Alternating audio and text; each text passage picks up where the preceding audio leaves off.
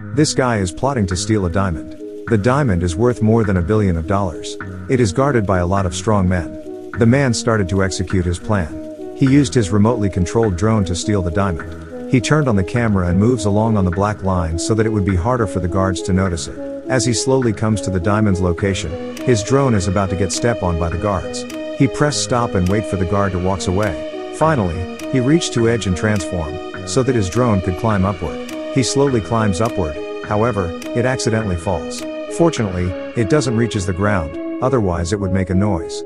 He's now picking up the diamond. Slowly, and after he picked up the diamond, another identical and fake projection is released as a replacement on the original diamond. After that, he pretended to be an old man and as a cleaner. However, just as he was about to leave, the guards stopped him. They are suspicious of him. So, the thief pulled out his trick to escape before the guard would found out.